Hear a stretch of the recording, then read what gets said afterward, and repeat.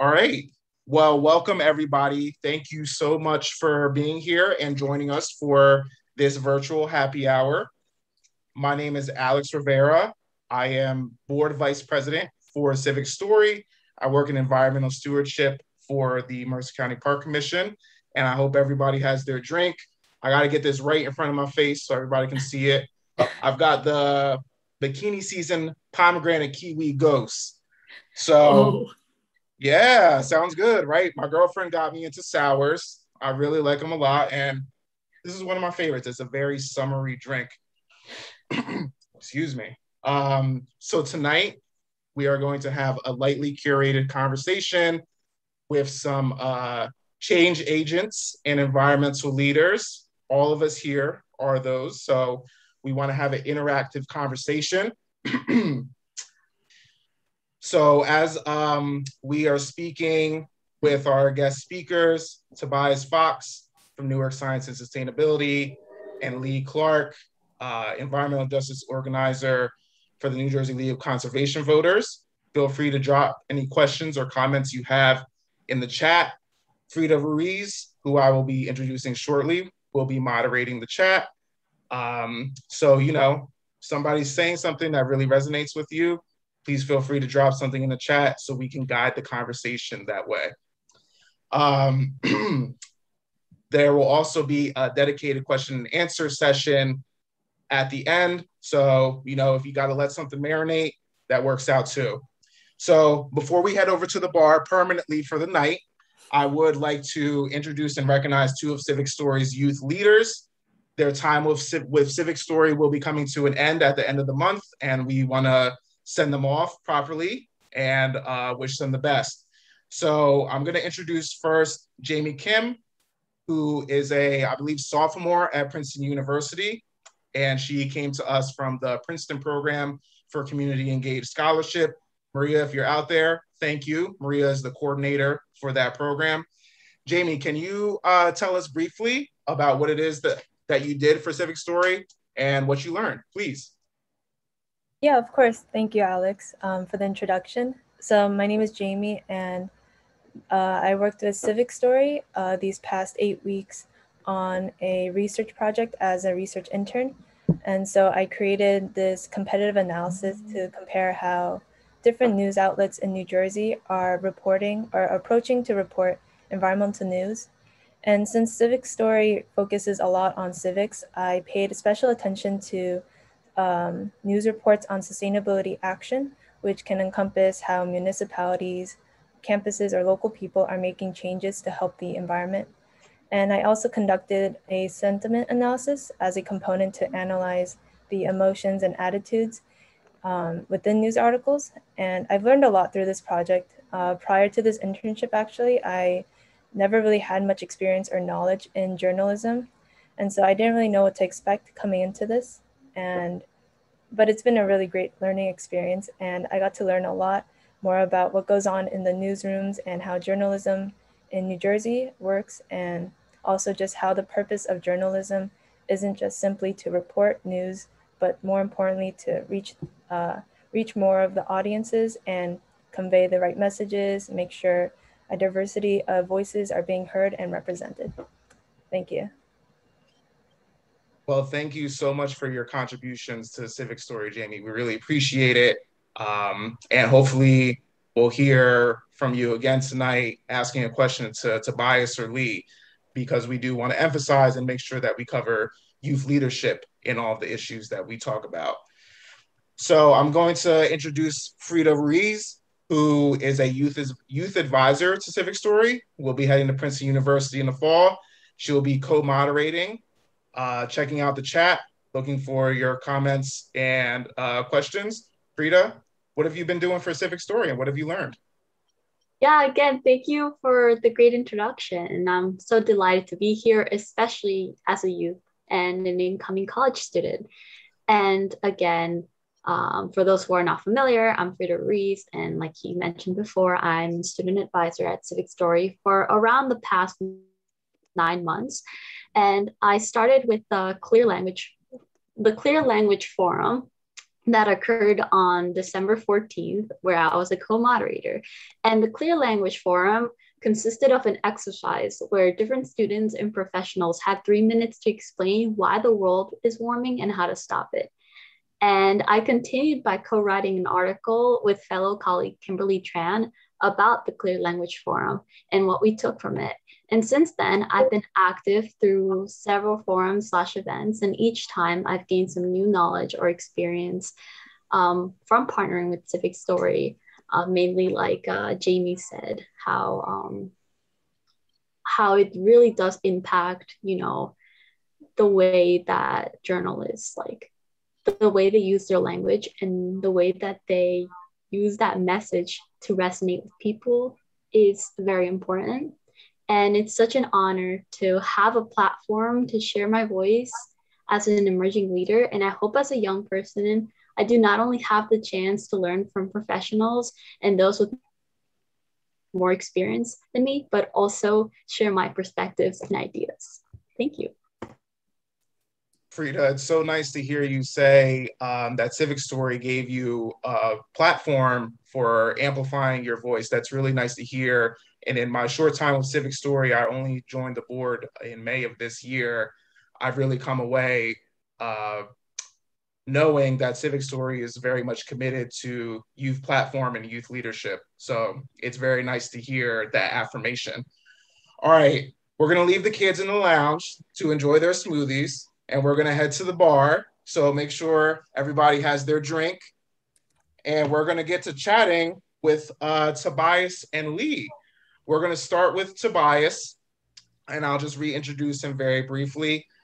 Tobias is the managing director and founder of Newark Science and Sustainability. I know that his work centers significantly on urban agriculture, something that is part of my work history. So I'm really excited to hear what it is that he has to share. So like I said, this is a curated conversation. I'm gonna ask Tobias a couple questions. We'll have a conversation. If there's anything that you wanna share in the chat, please enter it. Frida's watching, and we may just help us guide the conversation, please. So Tobias, I'm gonna start with a question that, you can just really take in any direction you want to. So I wanna know more about your journey to urban agriculture. I know that for me as an environmental professional, I didn't know that I was coming to this point in my life, but a big sense of responsibility to my community and wanting to understand all of the potential solutions to challenges really drove me to this world. So tell me about how you came to urban agriculture and how has your sense of responsibility to your community impacted that? Well, I mean, as a child, I liked to play in the dirt. I had nothing to do with agriculture, just going to the park because I lived across the street from one. But my educational background, first I like to say I was born in Newark. I grew up in East Orange, lived in Irvington. So Newark, Irvington, and East Orange has been a circle of my life.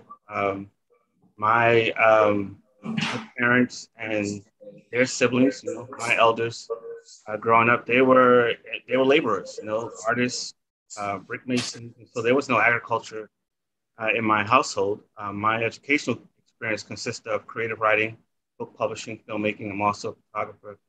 And so it wasn't until 2011, coming out of the book publishing industry, I found myself not having a job, no income, no money in my pockets, needing a place to live, sleeping on my cousin's couch, collecting EBT or food stamps at the time as a means to feed myself, and trying to figure out how do I reinvent myself from all this, And so, and I knew I didn't want to go back in publishing. I knew I didn't want to go into education. And so I'm just trying to figure out, my dream was to be a filmmaker.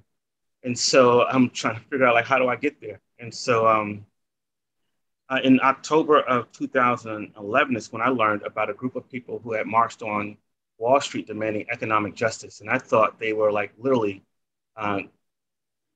giving out some handouts or something. So I was like, well, I need to get over there because I need some of whatever it is they are trying to give out.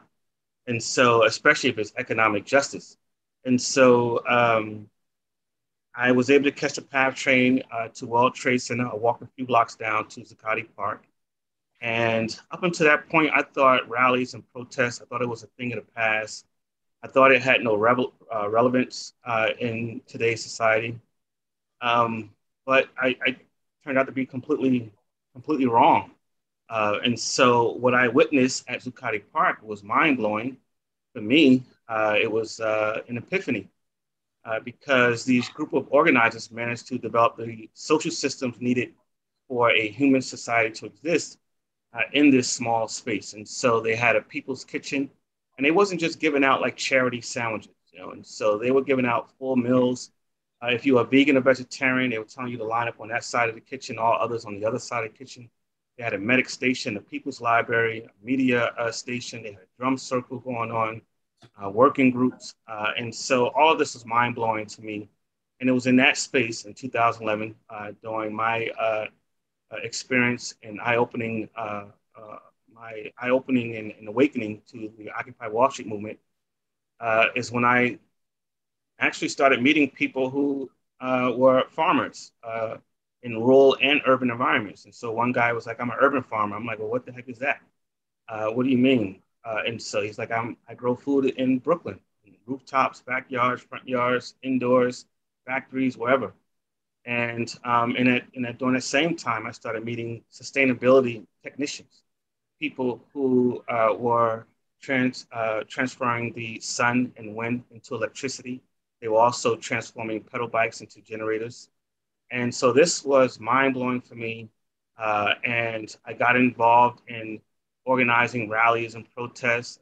Today, I see rallies and protests as a form of social advertisement. It awakens the social immune system. It brings attention to someone's or people's grievances.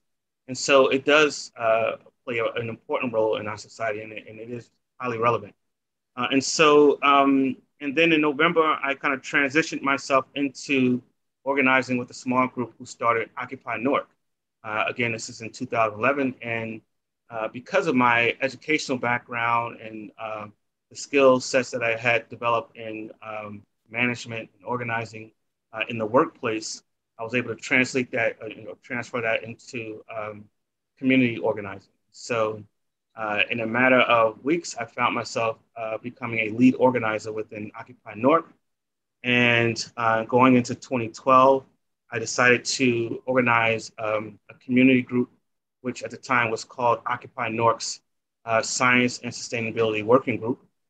And it was just about me and 9 other green local enthusiasts just wanting to do some green stuff. And so we would organize a trip to an organic farm or organize a solar technology workshop. Then a good friend of mine who I met at the time informed me that the city of Newark has an adopt a lot program where you can adopt a vacant lot with the purpose of transforming that vacant lot into some type of green space, and you pay $1 and sign an annual lease.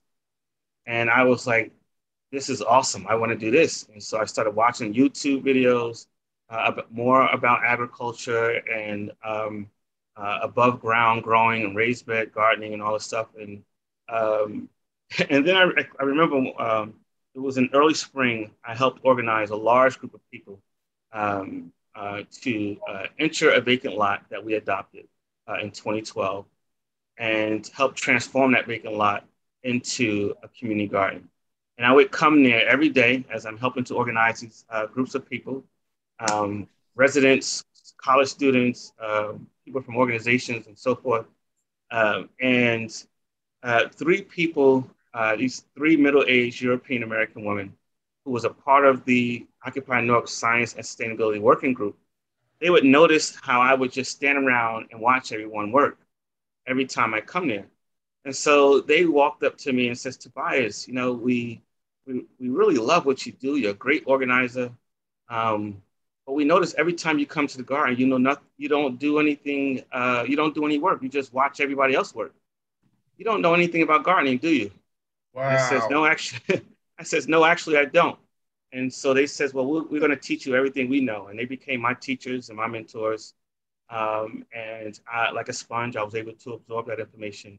And that set me off on this journey of becoming how people describe me today as an urban farmer.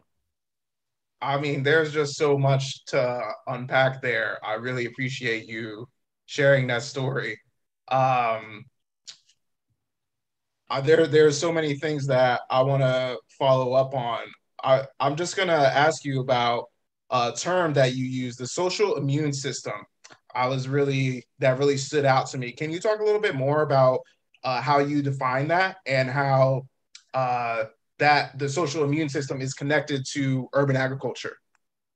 Well, I mean, I think it's just connected to our sense of being, right? And so, if you are being attacked with some foreign elements in your body, you have an immune system that fight that off, and so, or at least try to help you fight that off. And then when you are struck with grievances, there are things inside of us, this alarm system that goes off and tell us that something is not right. And so we may not have the answer or the solution to it, but it awakens us up to that issue, that grievance, that problem, that concern. And that's how I begin to see and define rallies and protests as a means to awaken someone's social immune system, to ring an internal alarm that pulls them to a particular grievance. Can you talk about a journalist's role in the social immune system? Or documentation. I mean, how do we translate someone's grievance? So that way a large group of people can process that information, right? And not misjudge that person. And so I'm a writer, and I love the beauty of language and how people can put words together to pull on someone's emotion. And so journalists have that ability to do that. And some of it is some of that ability is misguided. Whereas though what I mean by misguided is that is sometimes, a lot of times, it's served in a specific interest. But other times, when you have people really wanted to just express the beauty of ideas, or the anger and frustration of one's grievance and suffering, I'm really pulled into that, to that. And so journalists have a huge, I mean, part of what I do as, managing a grassroots community-led organization is, how do I tell people's stories in the community? And so my thing is right now is increasing people's access to fresh, healthy food. And so as a photographer, I'm always, documenting that. As a person with a background in filmmaking, I'm always documenting that and looking for others who I can collaborate with to kind of uplift these voices through some narrative storytelling. And journalists have the ability to do that. I think that that's a really beautiful testament to journalism. As someone who's new to the space, that felt very inspiring to me. We talked as we were preparing for this. I told you about an experience that I had where I was doing community engagement for the establishment of the Capital City Farm in Trenton, New Jersey. So someone said that we, as the people seeking to implement it and as organizers, were trying to bring them back to the plantation. And I told you that I hadn't thought about it from that perspective. And so when you made the comment about telling stories, I thought about the brief conversation we had with that. Can you talk a little bit about how different people connect with the idea of urban agriculture and just how they might process it? Any stories that you're comfortable sharing? Yeah, so first of all, I am so removed from American slavery as we know it, bondage and working in fields. I'm so physically removed from that. But there is genetic memory, right? Genetic memory that is passed on through DNA. And association, and so one stories that's been passed on and down from generation to generation, those stories are filled with imagery. And so And so when a person associate agriculture today with a form of slavery, I just see that, I internalize that as they have either genetic memory or they have received these passed down stories that still feel very real to them, right? And so, but I have other people who said, to me, they say it in a different way in terms of agriculture. They say, hey, look, we know that, eating from the garden or farm is healthy. Fruits and vegetables is healthy. But this is work. Are you going to pay me for this? And so it's just, I don't know. I think, sometimes we become so victimized by our own privilege that we have this assumption that what works in your community will work in everyone else's community, And so they come with this assumption that no one works in an urban environment. They're just sitting in the house watching TV and waiting for something good to happen. Or they just have all this time on their hand, And so, for me, I see the work I do as a labor of love. I don't come at it with assumptions that the neighbors in the community are going to come and assist me with this work. I don't assist any electricians with the work they do, but I expect when I hit that light switch on, I expect my electricity to work. Right. I want that light to come on when I hit that light switch. And so, but I had nothing to do with that process. When I get in my vehicle and drive my car, I expect to get from point A to B, but I had nothing to do with the process of that automobile being constructed or made. And so when it comes to food production, I don't expect everyone to jump in and get involved in it. And so, but as a person that is committed to this work, I feel like it's my responsibility to at least share the knowledge and information and do what I can to deliver fresh, healthy food and make it more accessible to people in my community. Well, Tobias, thank you so much. You shared a lot, and I see that in the chat there have been some lively comments. Thank you again. There's so much to unpack there, and we could definitely have many more conversations. Tobias, before I move on to Lee, tell us what you're drinking. I'm drinking some like Tennessee apple Jack Daniels with some watermelon cubes. So that sounds great. Tobias paid for it. It wasn't well liquor. He paid for the premium. All right, thank you so much, Tobias. We'll definitely be talking more when we hit the dedicated question and answer session. Lee, you there? Yep, I'm right here. All right. Thanks again for joining us, Lee. I'll reintroduce Lee briefly. He is an environmental justice organizer for the New Jersey League of Conservation Voters. Lee, I understand that you need to drive home. So you're drinking water, and there's absolutely nothing wrong with that. Very responsible. We appreciate that. So Lee, we'll just jump right into the conversation, and I'll start off with the same question that I asked Tobias. Tell me about your journey to where you are now. What were your formative experiences? Just tell me, please. Interested in hearing. Yeah, no, definitely. I'll try to give you the quick turnaround on it. So, I mean, essentially, I would say I was very fortunate. I grew up originally from New Jersey, but I spent a lot of my life, back and forth between New Jersey and Eastern PA, rural PA, where I spent a lot of my time growing up. But I spent a lot of my time growing up in nature, around the woods. Most of my life was spent near the Lehigh Valley, the Lehigh River or the Delaware River. So from a young age, I was introduced to the outdoors, hiking, camping, hunting, all that. So from a very young age, I had a deep I began fostering a deep appreciation for what nature had to offer, and the easy accessibility that I had to it. As a result, really gave me, I would say, a good perspective of what it could offer, both on your mental health, your physical health, clean air, clean water, open space. So from a very young age, I was introduced to that.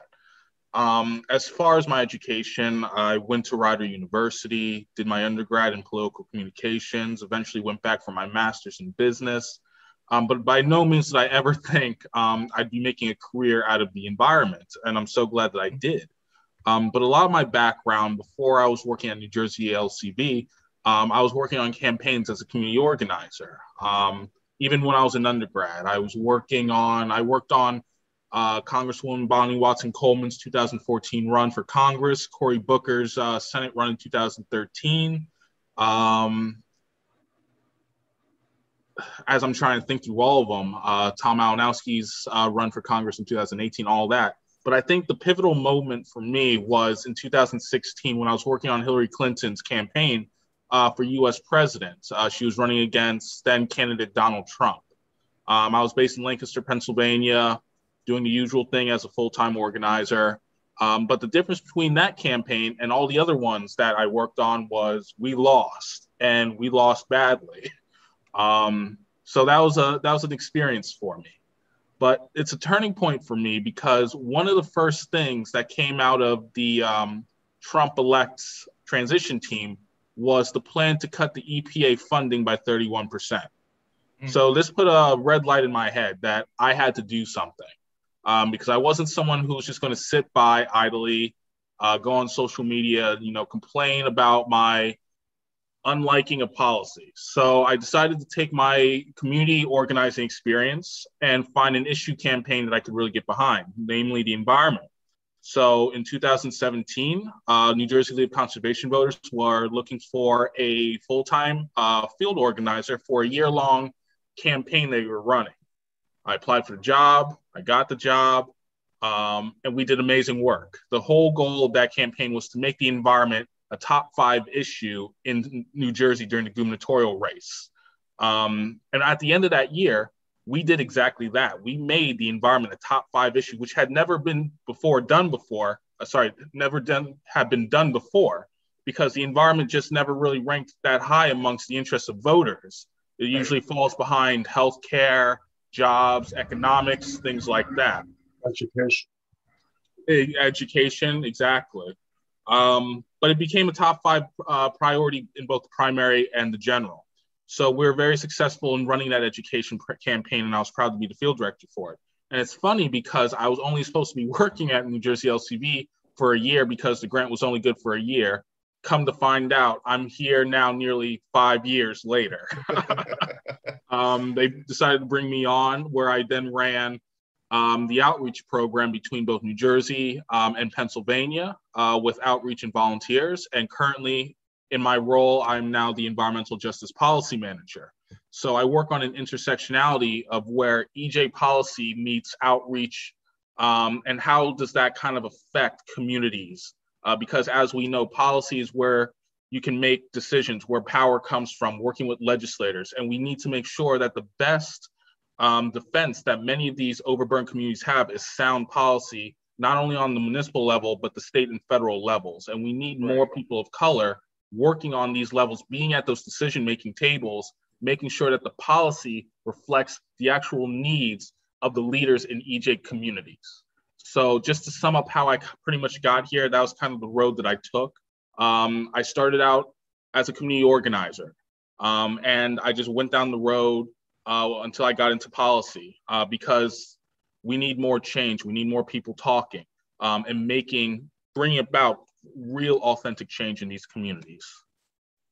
I think that it's really interesting that, very challenging moments in both you and Tobias's life really brought you to where you are now. And I think that that's true of everybody. You look back and you say, wow, this challenge really brought me to a wonderful place.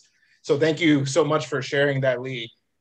I wanted to ask you about the more difficult and challenging aspects of organizing. Obviously, You were tremendously successful in your, what was only supposed to be 1 year. You're here 5 years later. Can you talk about some of the campaigns that didn't quite go the way that you wanted, and maybe what you learned from that? Oh yeah, definitely. So as I try to go through the movie reel in my head, I've worked on many campaigns with New Jersey LCB, many environmental initiatives. Obviously, I guess the freshest one in my head is the Penny's Pipeline, stretching between Pennsylvania and New Jersey. Obviously, not too recently, the U.S. Supreme Court ruled in favor of PennEast through the use of eminent domain to take private lands to lay down pipes for their natural gas pipeline. Obviously, this is natural gas energy that the state does not need. It's dirty, it's unnecessary. But obviously, that was a court decision that just was, it was not what we expected to hear. Now, fortunately, there's a lot of other court and legal hurdles PennEast has to get through before they can lay down any pipes. But that was an initiative that I remember, getting involved back in 2017 when I was a field director and really working and organizing, going through Hunterdon County, talking with folks on the ground about how they felt about, a dangerous pipeline going through their lands, in their backyards.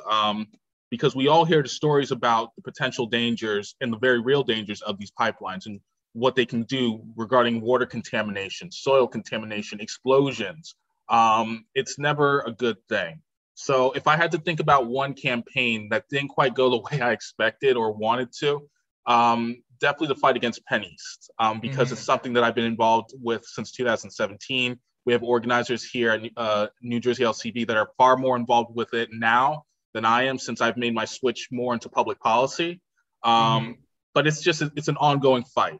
But even though the U.S. court decision came down as it did, we're seeing that the folks here in Jersey aren't letting up. The landowners, the activists, the legislators that are fighting against it are not giving up. And there are so many more hurdles that this pipeline has to get through that we're just going to keep fighting this until it finally says it's not worth it anymore. We're going to protect, until the pipeline people say it's not worth it anymore. Right. Well, that's really great to hear. I did know about the Supreme Court decision, but I didn't know that there were many more hurdles that needed to be jumped over. So that is good to hear. Thank you for sharing that.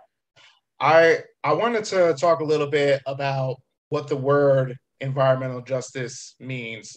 In the conversation that we had preparing for this conversation, I talked a little bit about how environmental justice narratives, in my opinion, tend to be focused on, you've got this brownfield, you've got this Superfund, you've got this major polluter, and less of the conversation is on, the non-point source pollution type of thing. So you've got your heat islands, you've got general water pollution, which I know is being addressed through the stormwater management law. You've got air pollution. So can you talk a little bit about how you've seen the term environmental justice evolve in meaning over time? Yes, definitely. And that's a great question. Thank you for asking that one. I think it's come a long way. And I would definitely say, what I would say environmental justice is definitely the intersectionality between environmentalism and social justice. That's essentially the short definition of how I would describe environmental justice when you take those two parallels and put them together. It's definitely changed. I would even say within the past 5 years as recently. And I would thank movements like the Black Lives Matter movement, which has really elevated environmental justice to the mainstream further, because we have to remember, environmental justice didn't start yesterday. We just recently started hearing more about it on a mainstream level, but we have leaders working in this state that have been doing it for 10, 20, even 30 years. But no one really paid attention to it until, Black Lives Matter really took the front stage. And with it brought up a lot of the systemic racism that's within our country's base, within our country's foundation. And when the movement brought all that out, people started looking at the environment and the conservation movement in a different manner too. Now, all of a sudden, you're starting to see, big funders getting involved, and they're pushing large amounts, significant amounts of money to nonprofits and environmental activists too, to get involved in the fight, because it's now this big thing. And we need to make sure that the majority of this money is going to the real warriors that have been doing this for years. We have activists in New Jersey, and there's so many, but names like Dr. Nikki Sheets that have been doing this for like longer than I've been alive. Who have same. Yeah, right. Who have really been leading the charge on environmental justice and advising New Jersey DEP and multiple governor administrations on, what does it mean to have equitable policy in the state and on the federal level as well. So, I mean, to kind of get back to what we're talking about, because I know you brought up non-point source pollution as well. Some things that we do need to move forward on, though, because as a lot of the conversation is, around brownfield, Superfund sites, cumulative impacts as well. But we also have to be looking at things to measure general air pollution as well. So we need to increase air monitoring systems because throughout all of New Jersey, it's actually drastically underfunded. So much of the data we have on air quality in the state, I wouldn't say is up to snuff, because our air monitoring systems are so underfunded, and we need much more, especially in our most overburdened communities. Areas like the Ironbound especially, which is one of the most highly polluted areas in the country, to get the most accurate data possible, because we're laying the foundation for new environmental laws like the cumulative impacts law that was passed last year.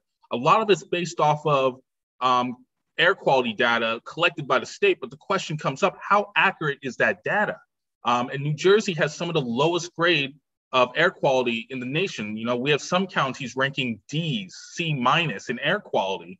So when we're looking at non-point source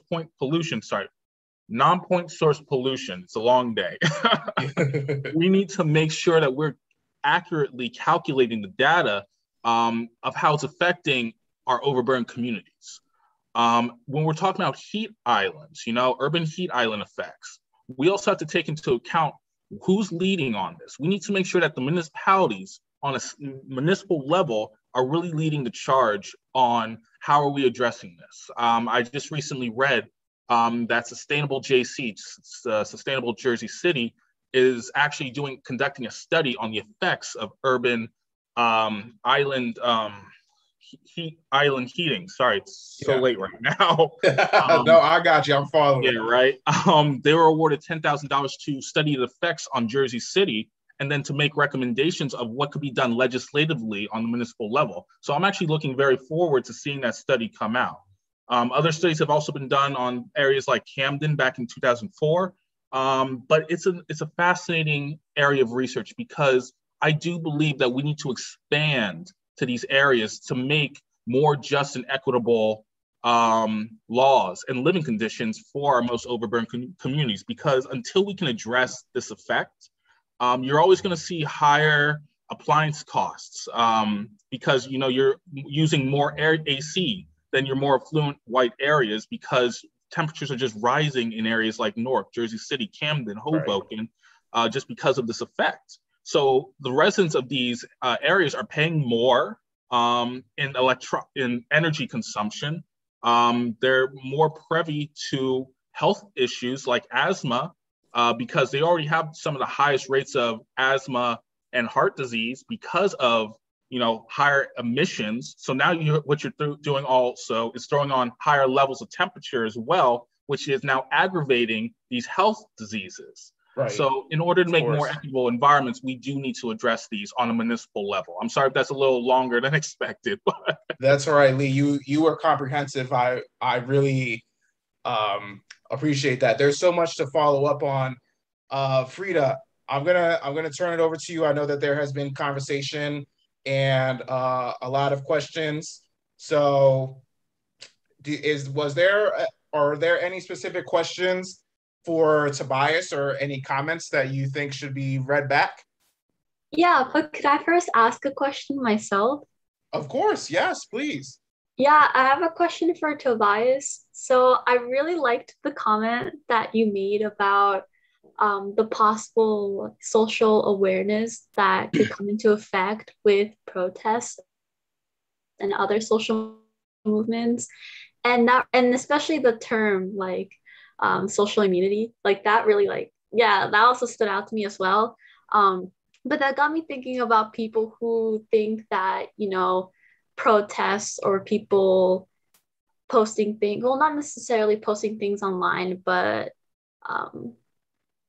like mainly protests and like signing petitions, that they don't really actually do anything in the end and are kind of a waste of time. Like, what would you say to those people? Because like you're definitely right with your right mind of thinking. Well, you said two things: signing petitions, and then people who feel that protesting doesn't do anything. And so I was one of those persons.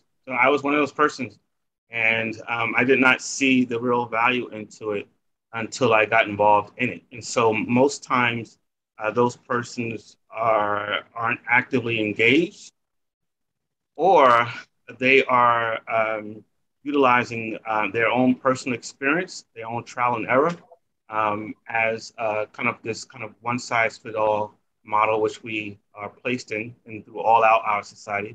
And so they just say, okay, it's one bad experience, so that must mean all the other experiences will be that way as well. And so as an organizer, I learned that you have to take the good with the bad. What works in one neighborhood may not work in another neighborhood. What one tactic, what works as social media may be a good approach and a good tactic that gets people's attention and get people engaged, but doing the whole surveying may not be a good strategy. It all depends on what it is that you're trying to do, how you're trying to engage people. Do not take the one size fit all model.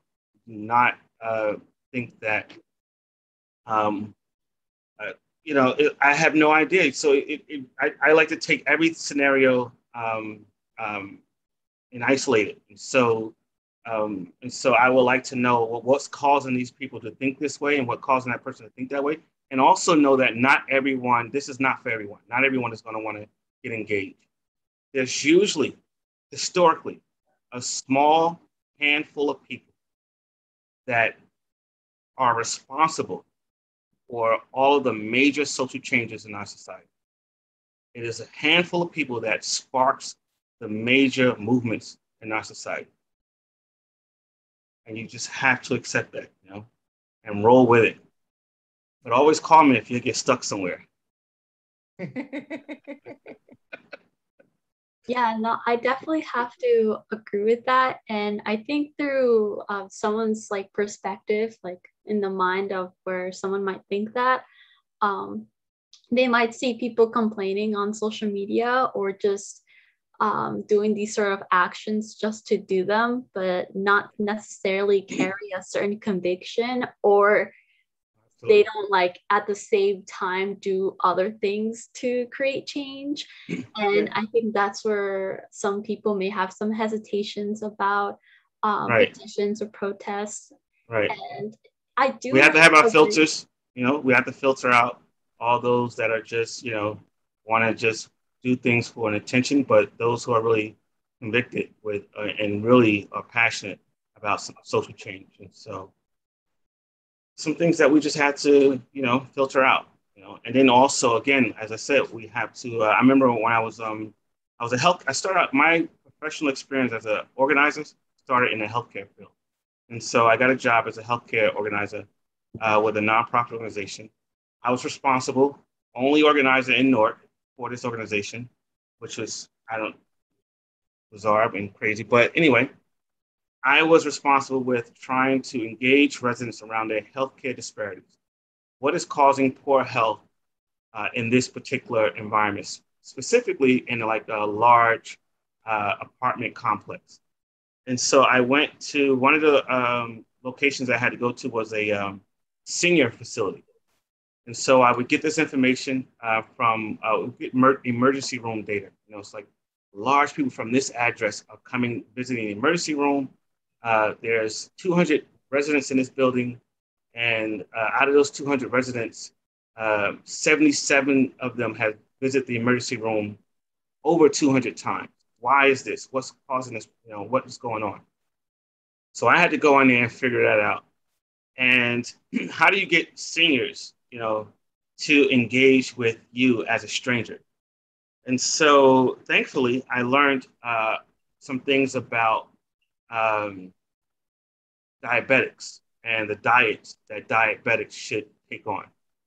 And so this is all pre-COVID. And so I was able to go into the lobby area, sit down and observe. And I heard a woman talk about her having diabetes to another person who lived in the building. And so I took that information. I went to the supermarket, a local supermarket in Newark. I bought some bananas and fresh bananas, and I came back to that lobby. I sat down. I pulled out the receipt. So I wanted people to know that I wasn't someone off the street who just like stole bananas, that I bought them, and I just held the receipt high so people could see it. And then I pulled out the bananas, nice, fresh, ripe bananas. And then I pulled one off, and then I opened one, took a bite, and I was like, this is a good banana. This is nice. This is sweet. And they all looked at me, and I said, you want a banana? I said, sure. You want a banana? You want a banana? And we started talking. We had a conversation about health. And so you just have to figure out, how do you engage with people? And then it doesn't work. That approach would not work everywhere, And so you find out what works. Yeah, that's definitely very insightful, and yeah, you're definitely correct on that. Mm-hmm. I believe. I have a quick question. Can I ask a quick question? Yeah. Go ahead, Susan. Thanks. This is so much insight. Thanks to everybody. I'm wondering, Lee, can you just really quickly point to the 3 things that made that shift possible, so that environment shot to number 1? Because that's a big shift. Can you just point to a couple things that made that successful? Was it messaging? Was it clear, concise? Was it relentless? I don't know, getting it through the mainstream media? What was it? Oh, I'm sorry, shift to what?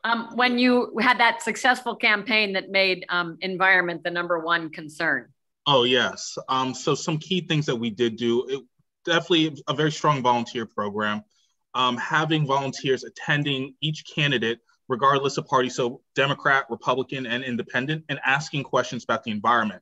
So in turn, when you have people asking about the environment, then you have candidates talking about the environment, and then the media picks up on it, and then it makes it into the media, people read about it, aka the candidates, and that it becomes a cycle that reinforces itself.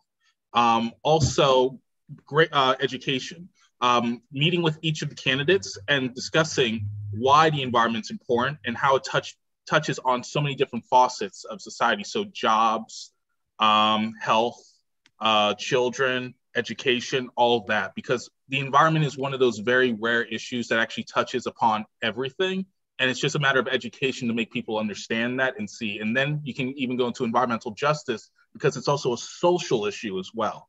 So I would say things like that, and also great messaging too, making sure that we communicated our topics in precise, effective, understandable points.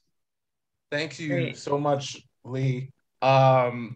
Frida, what's going on in the chat? What questions have people asked that we haven't gotten to yet?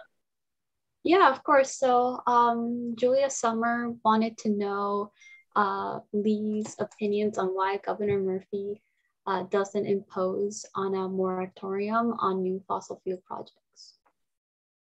So that's a great question. Now, unfortunately, I'm not part of the Murphy administration.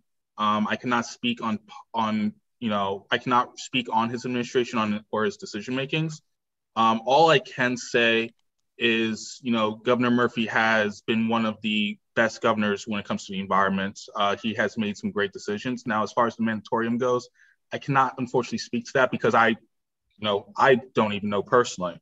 But I can say that he has made some excellent decisions regarding the environment, especially in the expansion of open space, clean water protection, and clean air, and actually has made some great I would, in my opinion, moves on EJ as well, especially with the establishment of the Environmental Justice Department within the New Jersey DEP.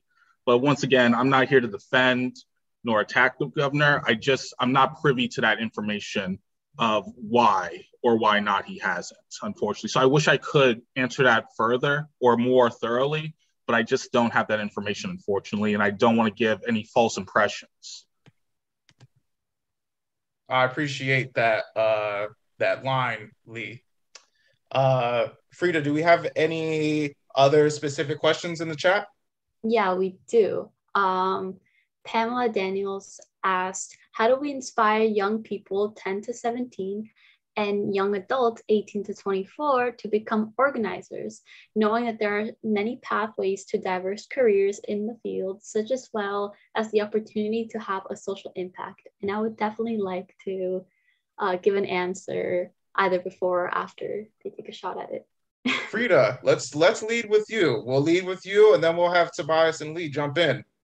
Okay, definitely. So as a young person, I think one of the best ways to inspire other young people is seeing that a lot of young people care about the issues. So either through social media, seeing a formation of different Generation Z leaders or different big environmental student-led groups, this inspires other students to see, oh, wow, well, all these people are doing it. And it must be an important issue. And I think the issue is important.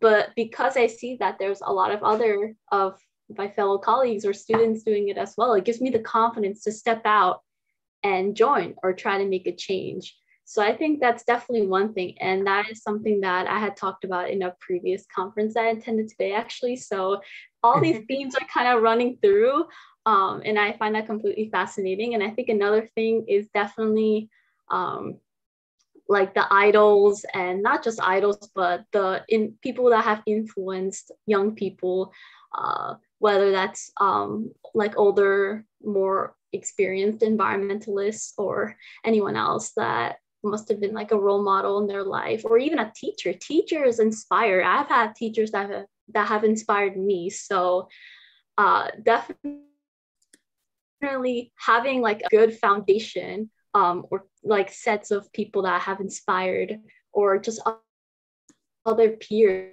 as well. I think those are like things that will inspire young people, and also the motivation and the fact that they feel like they can make a change.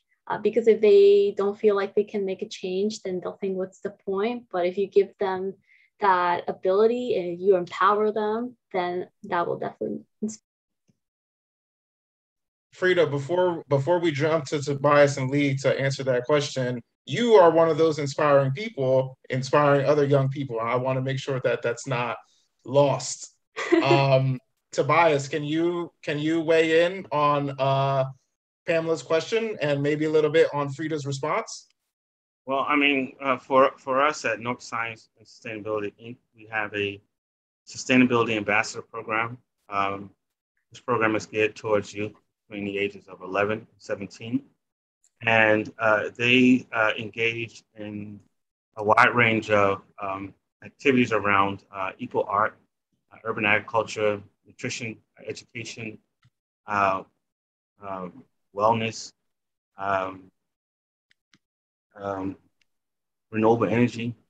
And so we constantly, and we do this through a lot of hands-on learning activities. And they love it. And so we get a lot of positive feedback from the parents as their children are constantly going home, sharing new information. And then with the adults, my model is to lead by example and through mentorship. And so in showing people how organizing can lead to career opportunities. It was my involvement with Occupy Newark that led me to my first professional job as an organizer, community organizer.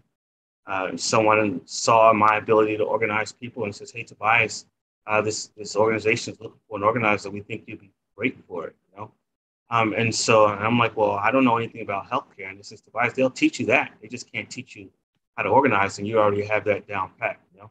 And so that's how I present it to the two different groups.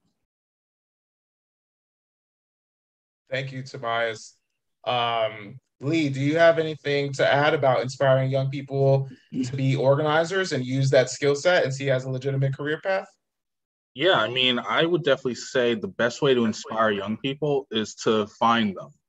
And I know that sounds kind of weird, but when we're trying to recruit more diverse organizers, I mean, people of color, women, the whole spectrum, really, there's been really this outdated model that they will find you. And if you're going to try to recruit more diverse people, you have to make it a point to go find them. So in my case, you know, I was a college student.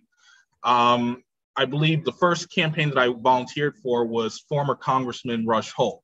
He was the congressperson before Bonnie Watson Coleman.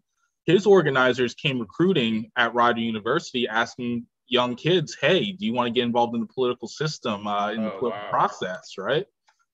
So I said, yeah. I was a young political communications, political science student looking for an opportunity, and they came and found me, and I've been doing it ever since.